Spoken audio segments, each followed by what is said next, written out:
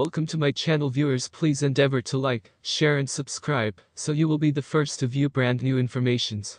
A federal grand jury is investigating Donald Trump's handling of classified materials discovered in containers at Mar-a-Lago, and a felony professional stated the matter must be getting much more attention.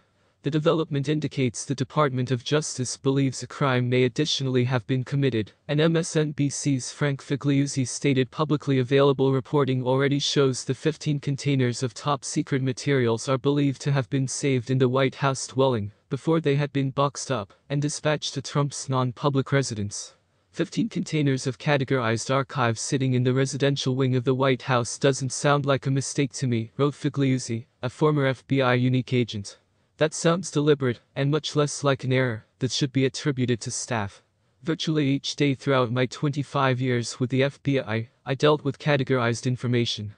It was my experience that staffers, his job is to understand and comply with the regulations and policies for coping with such data, don't intentionally spoil these guidelines, unless anybody at an excessive degree makes them destroy these rules. That's why I don't agree with this grand jury is targeting low-level staffers. Investigators will additionally choose to understand what substances have been in these boxes, and why the former president may additionally have taken them home with him. As Justice Department investigators study the documents, they'll be capable to see whether the contents held some price to Trump or those around him, and maybe decide whether or not Trump should gain from whatever's in these documents, Figliuzzi wrote. We mustn't neglect that during Trump's term, his household participants parlayed their relationship with him into non-public earnings, and that, whilst he was president, Trump's personal companies reportedly raked in $2.4 billion. The first step to fixing the Mar-a-Lago mystery is to get these archives into the palms of federal prosecutors and agents, Figliuzzi wrote. The convening of a grand jury suggests that can also have already happened. Now, we wait for the thriller to be solved. Last January, the PGA of America Board of Directors voted to relocate this week's 2022 PGA Championship away from Donald Trump's Bedminster Golf Club following the January 6 Capitol riots. The event, which starts on Thursday, will now take place at Southern Hill Country Club in Tulsa. Jack Nicklaus isn't always thrilled via this decision.